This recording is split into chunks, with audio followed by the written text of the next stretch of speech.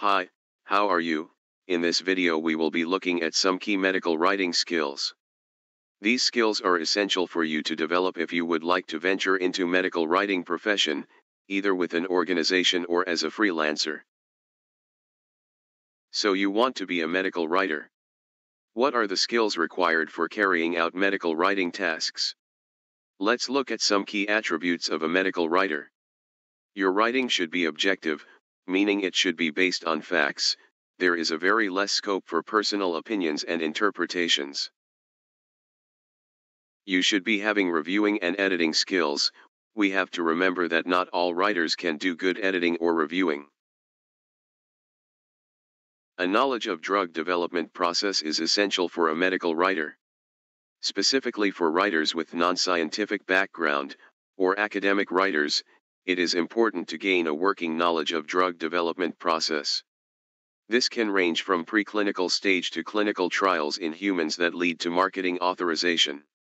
If you would like to gain an understanding of the fundamentals of clinical research, please refer to ClinLearn's course on Udemy. Details provided in the notes. The audience for a medical writer typically comprises of experts in a certain therapeutic area. Rather, the medical writer's job is to further the knowledge of a medical expert. In order to stay pertinent and appeal to the intended audience, a medical writer is required to gain a deep understanding of the therapeutic area for which he or she is authoring the documents. There are several open-source resources available such as PubMed, Embase. Typically review articles are substantially helpful. Biostatistics is a key component of clinical research.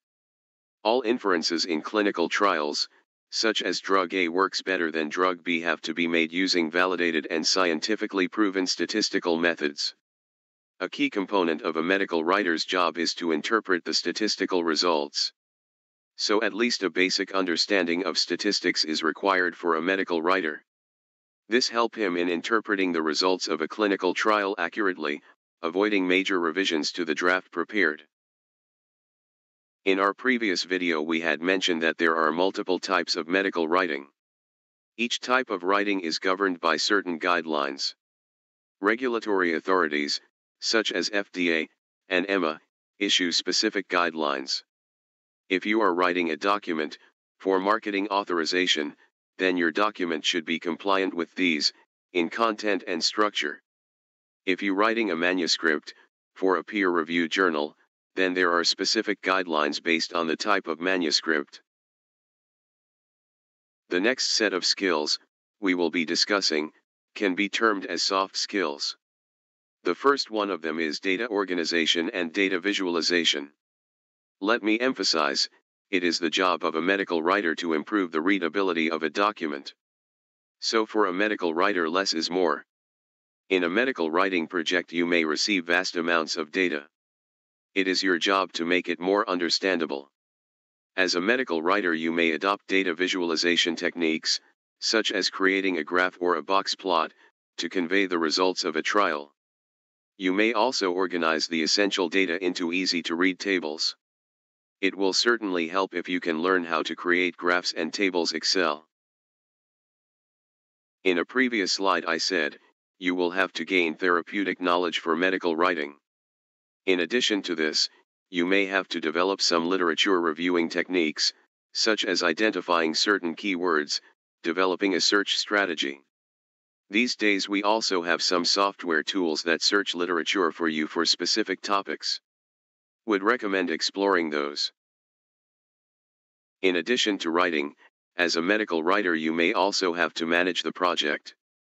When I say managing the project, I mean the timelines, milestones, meetings, follow-ups, etc. Although you may not need a project management tool, a simple Excel with timelines and milestones would serve the purpose.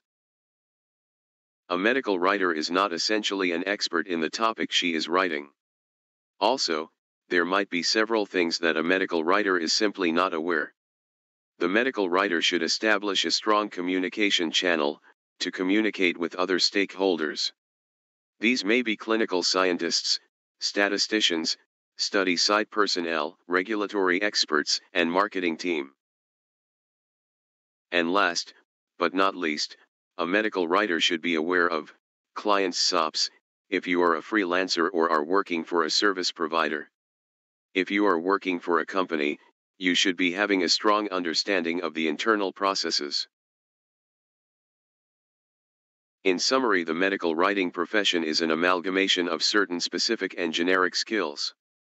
For a successful career as a medical writer, it is important that these skills are mastered. We hope this video has provided an overview of skills for you to become a medical writer. We will come back with more resources that will help you to become a better medical writer. Until then, take care.